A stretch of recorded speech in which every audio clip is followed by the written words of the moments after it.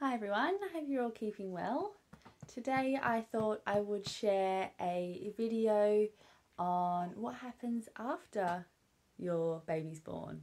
I know we talk a lot about obviously pregnancy and all of that experience, and then obviously the labour and delivery, but we don't often talk about what kind of happens immediately after your baby is born. So I've got Isla here. She's just had a big feed. I think it's about 40 minutes, which is a longer feed than she's had, in the night. So I'm hoping it conks her up. At the moment, her eyes are wide open. I've got her little Joey bouncer next to me, so hopefully if she does settle, I can pop her in there. But because she's had a big feed and she's been bringing up her milk quite a lot this morning, it's funny, like yesterday she didn't really do it, and then today she's bringing up a fair bit of milk, but she did just have a big feed, so I thought I'm going to prop her up right for as long as I can. So she's quite happy there, so you never know, she might end up falling asleep. So yeah, so I thought I'd just go into detail because my last video was about my labour and my experience, so I have a really positive outlook on my labour. There are a few things that obviously happened that weren't in my control. Nothing really is when it comes to labour, but overall I can look back on it and have quite fond memories with either the hormones still surging through me, but obviously she's here, she's safe, I'm here, I'm safe, so that's the main thing. So what happens after you give birth? So I do have my trusty little book here, so if I look down, that's what I'm looking at.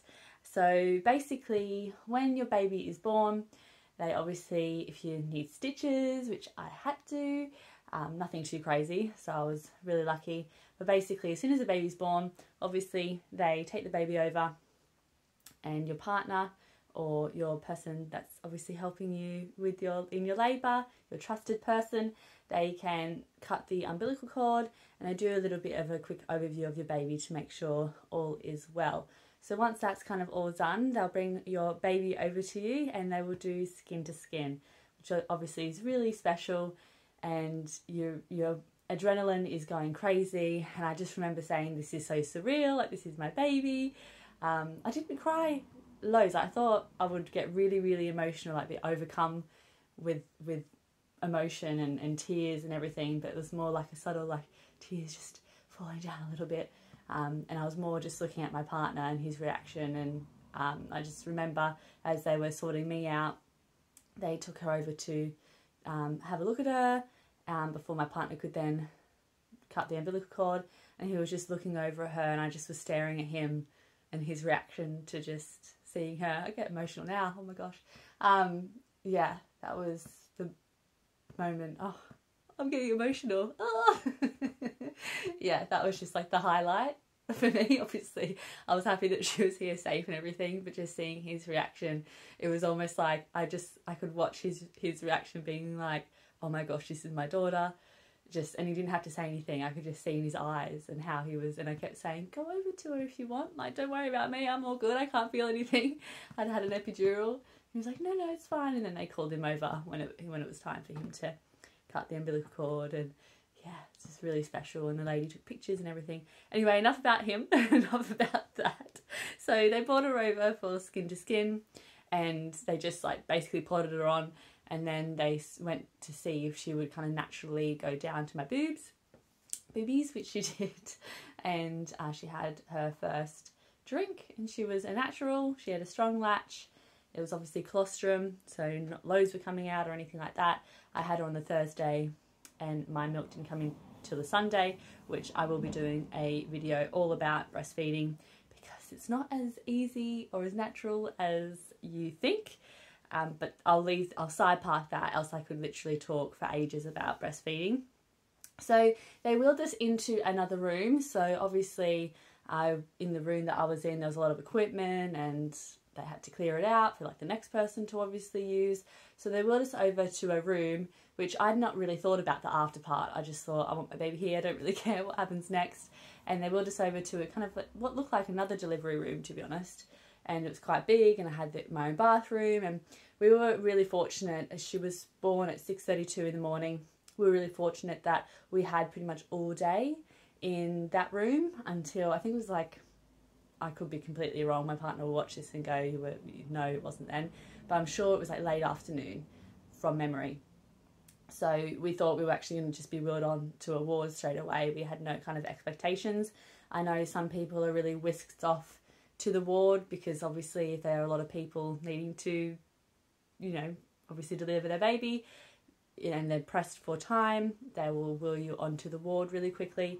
But we just happened to be, timing's everything, I think, in labour and giving birth, and we were just really fortunate that they weren't in a rush to whisk us off onto the ward. Not that, you know, that's a bad thing, but I think you obviously feel more comfortable when it's just yourself and your partner in a room, and you can have that, like, obviously one-on-one time with your baby. So obviously we stayed there, like I said, till late afternoon. I was told that I needed to actually go to the bathroom by 10:30.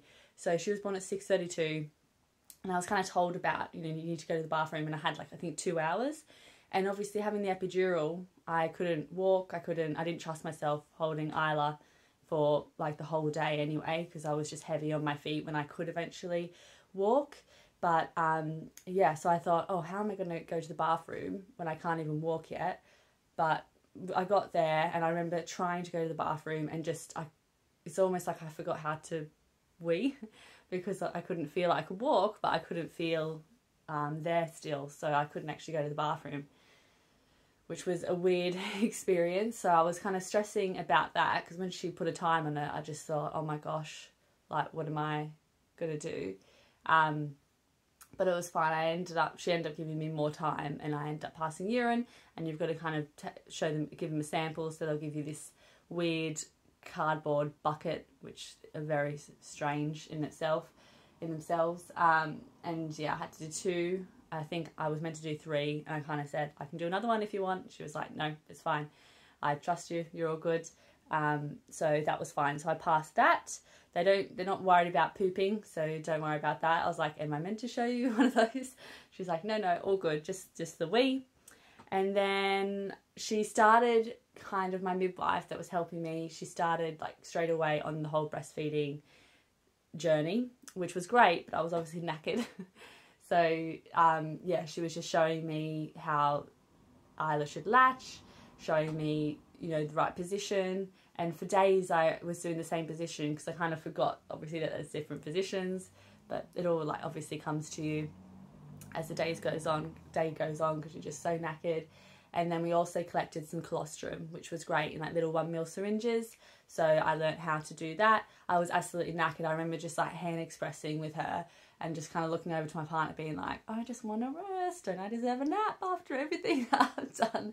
But looking back, like, hindsight's obviously a wonderful thing, and it was great that she did that with me. And that was in my birth plan or birth guide, that I wanted to, yeah, be guided as much as possible on breastfeeding, because I had my baby at Leicester Royal, and I was possibly going to go to the St Mary's Clinic, which is midwifery ran to assist with breastfeeding. But I kind of felt, when I had that one-on-one with that midwife, and because I was induced, I was already in hospital for quite some time, I did just want to go home when I was eventually able to. So yeah, I couldn't recommend the Leicester Royal enough. It was fantastic. My experience was great.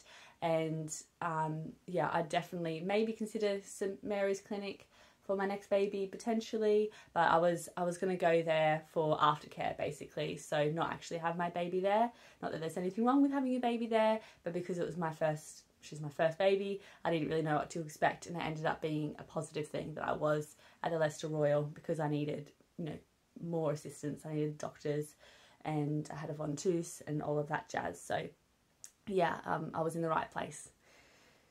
Next thing, so yeah, breastfeeding, they helped me with that, which was great, only that was just the very start of it. Again, I'll have a video about that. Isla had to have certain tests done, so she had hearing tests, she was weighed, she had a general, like, the midwife generally just looked her over to make sure she was okay, and she had a few heel pricks for collecting blood. I don't know if that's because she has a kidney that doesn't function as well as it should, so I don't know if that was an additional test, or if that was, you know, just a standard practice. But I know we were kind of waiting on those test results to be able to go home because of a kidney, and they also want to make sure that they wee and poo before you go as well. So that's just a general update and a guide on what to expect once your baby is born, because yeah, like I said, I had no thoughts about that. Kind of, in your pregnancy, you're thinking about pregnancy and trying to do all that right and make sure your baby's growing well, and then you obviously are focusing on the delivery of your baby, making sure that they're here safe. So I thought I would just do a little bit of a general overview of what happened for us anyway, and our experience. Again, everyone's experience is so different. I feel like I always have to do a bit of a disclaimer on that. But yeah, if you have any other questions, again, please comment. If you could share and like this video, that would be great as well. But yeah, if anyone has any other topics that you want me to talk about, I've got a few lined up here that I'll be trying to video today to get a little bit ahead. But other than that, I hope you all have a lovely day, and I'll see you soon. Bye!